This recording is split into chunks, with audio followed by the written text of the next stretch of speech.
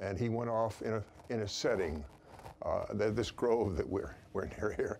I was walking there yesterday, and I tried praying in it too. And I realized maybe it was partly because of the weather. It was so cold, nobody else was there, so I was able to be alone. And I knelt down and asked if I could feel again that this really was the place that the Father and the Son appeared, and got a sweet assurance that it was true. What's interesting is the two of them, the way they work together. Heavenly Father, this is my beloved Son, and hear him.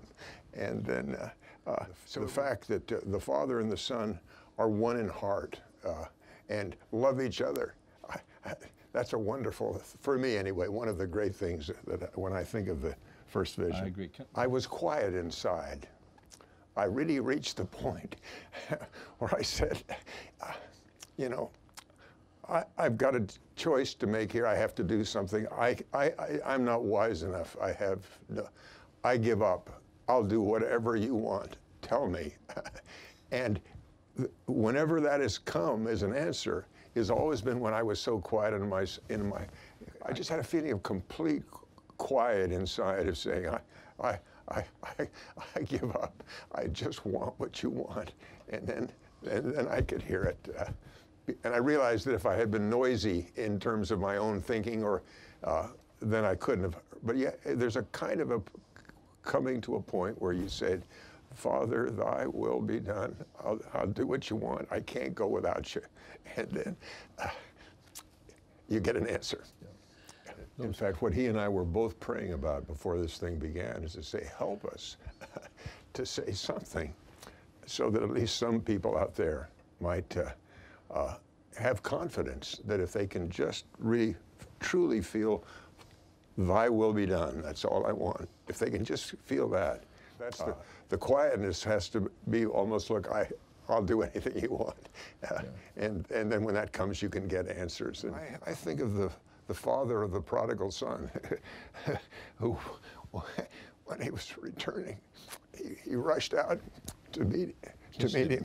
And so what you could tell is, even though the boy had been far away and seemingly lost, but the father had never stopped loving him. Exactly. And my guess is that's the advice we give to these people and to all of us who are struggling one way or another, is that the Lord, as they said he came to himself, you see.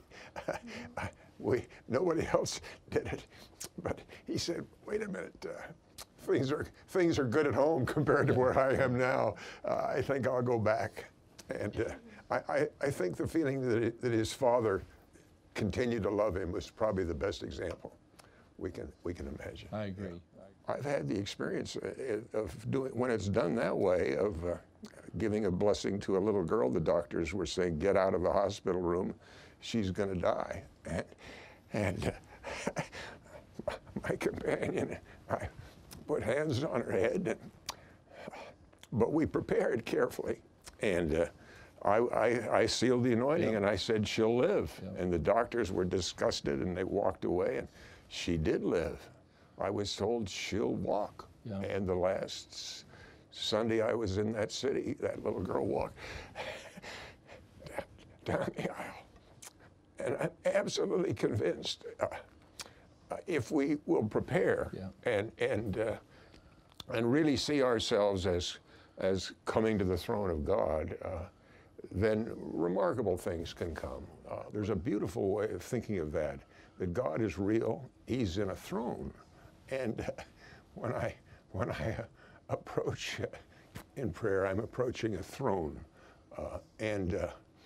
It's the way you do that is different than if you just say, I'd like a chat. I want a conversation. It's approaching a throne. And then here's this patriarch saying, you'll have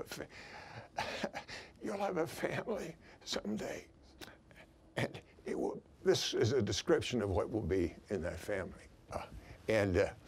So I'll tell you, the way to look at a patriarchal blessing, my suggestion is, look, it may be kind of tough. There was a guy there at Harvard who who actually told people, I'm going to get that girl. I'll get her faith. and I'm telling you, a patriarchal blessing, I would take it very, very seriously in this fancy place. And the president of the university, not a member of the church, said, we may not all have been in the meeting where Elder Eyring spoke, but I want to tell you, we didn't hear Elder Eyring. We heard the voice of God. Okay. And what I'm telling you is there is a way. There is a way. The Lord will help you to be able to be bold in the sense of declaring what you know in such a way that you won't convert everyone, but at least the good people will see that there's goodness in what you've testified of. If you bear your testimony in the way the Lord gives you the power to do, it'll resonate with them to some degree. Enough that the president of the university said, we didn't hear Elder Eyring, we heard the voice, the voice of God. And I can't promise you that kind of a miracle all the time, but I'm not purged of every temptation or taken care of, but I'll tell you this, I'm better than I ever was. I can just feel a little more meek, a little more loving, and I know where that comes from. Every time I take the sacrament,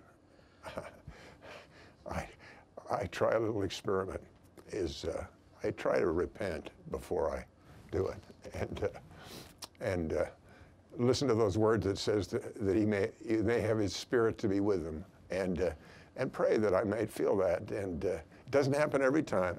That's why these missionaries are getting better, is they're out there preaching the gospel in faith in Jesus Christ and pleading to have the Holy Ghost with them to do the work. And in the process, the atonement is working in their lives. Thank you. Try reviewing things that you've done that were right, where you actually felt that Heavenly Father and the Savior were pleased.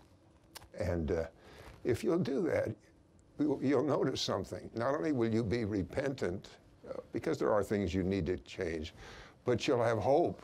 And you were one of the valiant ones. A lot of people didn't make it here. You made it here. You found the gospel of Jesus Christ. You're very special. And he has great confidence. Heavenly Father and the Savior, they have confidence in you. And you need to have confidence in yourself. Of all the blessings that came from the restoration, nothing is quite like what he let us know, that there is a sealing power. And Joseph said he thought he was going to be destroyed. He said this was not an imaginary ruin, but the actual being from an unseen world. He thought he was going to be destroyed. But he said, exerting all my power, exerting all my power, I called upon God. What the adversary doesn't want him to do and doesn't want you to do is to pray. Don't say those words. And Joseph was determined to say them.